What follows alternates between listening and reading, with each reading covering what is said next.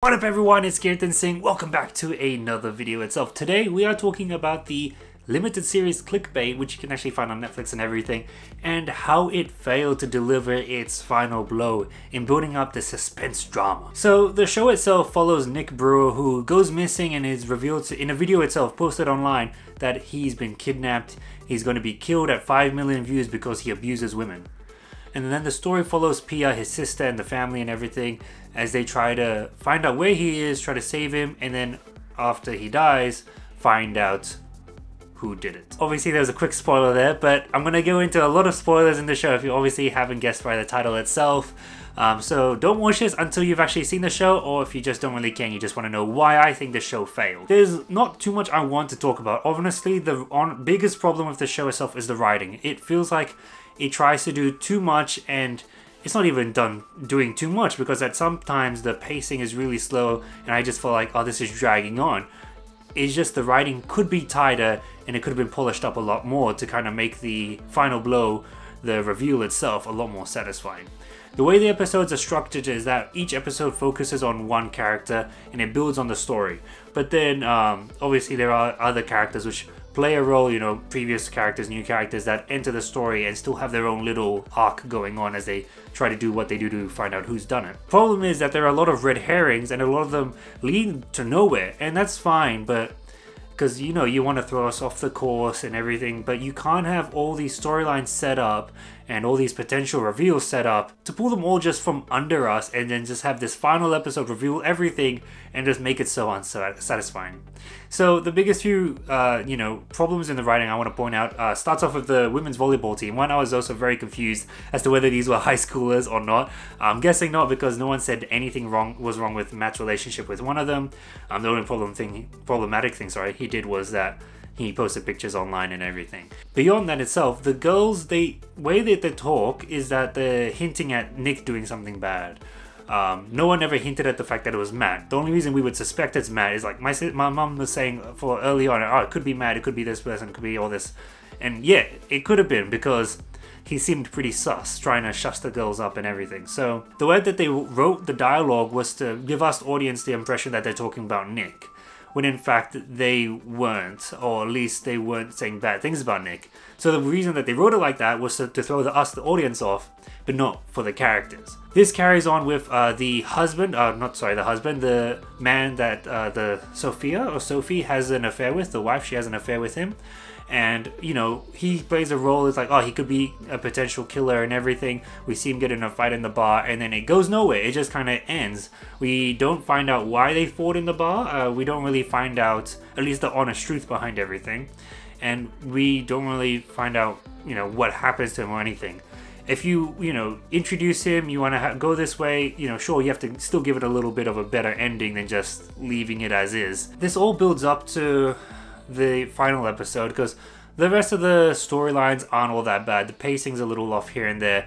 They did make us, see the mistress's episode from her point of view, so that way it's fine if we see her meeting Nick in person, doing all these kind of things. It makes sense, it works, because we're seeing it from her point of view. She imagined him there, she's crazy. And that kind of seems to be a running thing, and it's a lot of the perpetrators or whatever just seem to be crazy. Like the reveal of the receptionist being the killer and everything like that, and being the person behind the fraud and everything, it just felt so out of nowhere and really poorly done and unsatisfying. So if I'm unsatisfied by watching this, something's wrong. And the bad writing, which I previously mentioned with the other characters, continues on in this final episode itself with the husband of the receptionist, because at first, they're having this little off relationship, and then when the receptionist starts, making this fake dating profile and doing all these kind of things, the husband and her, they have sex, and the husband goes to get a drink. For some reason, instead of getting the drink, he ends up at a computer and reads all the messages and does all these things.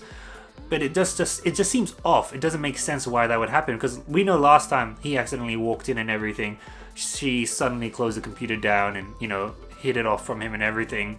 But now this time, for whatever reason, he ended up in her room, saw the messages, got angry and left. And then we eventually find out that he came back thinking that she stopped doing all this kind of stuff. But how did he not end up checking on it again? Did she just end up doing all these fake profile stuff at work itself? Because if that is the case, they would be able to figure out that someone from that volleyball club or whatever was posting all these things, doing all this kind of stuff. Because I swear, the police are really incompetent in this, but the kids are bloody geniuses, doing all these, you know, technology savvy things, doing all these things which the police can't. Even a reporter does more than the police, and the police would fail at this if it wasn't for all these teenagers, kids, reporters, and family members doing things that they really shouldn't be doing and shouldn't be able to do. Creating all these apps, tracking all these locations and everything. Yeah, carrying on with the husband itself then. When he finds out that, you know, she's still been doing it and everything, he's the one who ends up killing Nick when he comes to the house and confronts her. Why did Nick go straight to the house to confront her? I don't know. It's a really stupid thing to do, but they needed it to happen that way. Yeah, it would have made sense if it was the friend and then he didn't know who did it, so he went to the friend's house because it was nearby or something. But they didn't really play it off that way. They played it off like he was trying to get to the receptionist's house and everything like that. So it just felt like people being stupid the same way the kids are real idiots. Like when the older son is talking to Al 2005, and then he's like, how can I trust you, all this kind of stuff, when the sister gets in his head about it. Just video call her.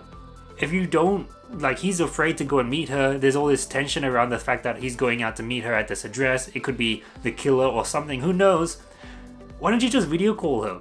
If, you know, obviously we know kids in this universe or whatever, so, you know, technologically smart, and they can do everything and anything they want to, but come on, that's an easy solution and gets rid of the tension.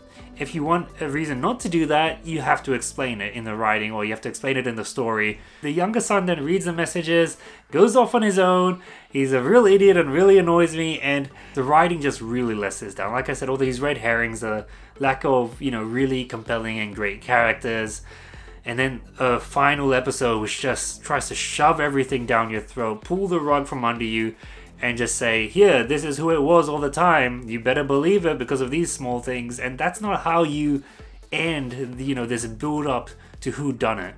If it ended with it being the brother of the mistress, I would have been like, oh, okay, that's cool, make it 6 episodes, do it, end it like that, and that's all I need. I didn't need another twist, because I was invested, and I really liked that episode with the brother and everything, because that was really well done. But then they had to keep it going and, you know, try to pull more twists and everything. And obviously if they ended up with the brother, they would have to, you know, resolve the whole volleyball thing earlier. Nonetheless, that's why I think Clickbait kind of fails at its own purpose. It could have been really good. It's a nice idea. The title is totally misleading because they mention it a few times that it's catfishing. This person's catfishing all these other people, all these women and everything like that. Then why are you calling the show Clickbait? Call it Catfish, but then that would just reveal what's going on. You have to call it Clickbait because this show's a clickbait. You think it's something else, and it's misleading. The title's misleading, but that's just a small little thing I'm like frustrated about. But nonetheless, hopefully, you know, you've enjoyed this video. You understand why I kind of don't really like the show. I think it's a fine show. It's like a 4 or 5 out of 10. That's not a fine show, but it's borderline good. Because at least it looks nice and everything like that. I'll give it that. I enjoyed watching it. And there were some episodes which had me intrigued. So let me know if you like the show, if you are interested or not interested in it in the comment section down below. Make sure you hit that like button and subscribe to my channel for more videos. And until next time, I'll see you guys.